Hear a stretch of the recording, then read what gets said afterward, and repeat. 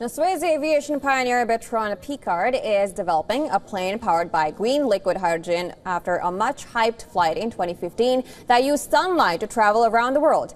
The new project, called Climate Impulse, aims to circle the globe in 2028 in a lightweight two-seater that runs on supercooled liquid hydrogen, which its makers say could revolutionize sustainable air travel. More about it in our next report.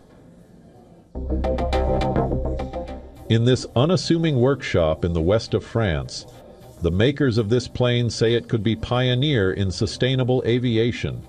Climate Impulse, a two-seater plane designed to fly around the world non-stop, aims to prove the viability of hydrogen-powered flight. The final version of the aircraft will rely on liquid hydrogen, stored in supercooled tanks, to generate electricity and keep it in the air for 9 days without refueling. We take green hydrogen, that means hydrogen that is produced through renewable electricity, liquefy this hydrogen and put it into huge fuel tanks that are the two big fuselage of the Climate Impulse airplane. And in the middle you have a cockpit for two people, Raphael Dinelli and me. And the goal is to fly 9 days around the world, non-stop, should be enough to go all the way around and produce zero emissions. It's not Piccard's first ambitious aviation project. In 2015, Solar Impulse, an aircraft powered entirely by sunlight, completed an historic journey around the world. But while the mission showcased the potential of renewable energy, solar flight was never scalable for commercial aviation. The new challenge lies in making liquid hydrogen work in aviation. It's a fuel that has powered rockets but has yet to prove its practicality in commercial aircraft.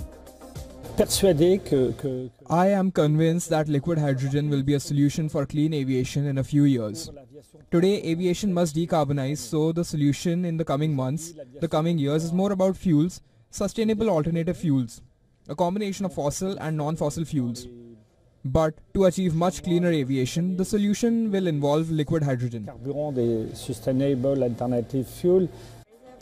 Using electrolysis, hydrogen and oxygen are generated from water.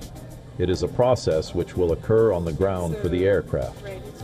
The second part happens inside the aircraft, using hydrogen and oxygen to produce electricity, which then moves the propellers. The technology behind Climate Impulse is still evolving, but its backers, which includes aerospace giant Airbus, hope to advance hydrogen-based aviation research. The aircraft, still in its early development stages, is designed to be lightweight, highly efficient, and capable of flying at altitudes where it can harness energy from atmospheric turbulence. The aim of Climate Impulse is more than just flying a plane around the world with a liquid hydrogen propulsion system. Sure, the objective is to set a record, but it's also to create a demonstrator and transfer this technology to civil aviation or to aviation that has more capacity and more people on board. If successful, Climate Impulse could mark a milestone in the search for cleaner, sustainable air travel. But with technical hurdles still ahead, the scheduled test flight in 2026 will be the real test of whether this technology can pave the way for cleaner, sustainable air travel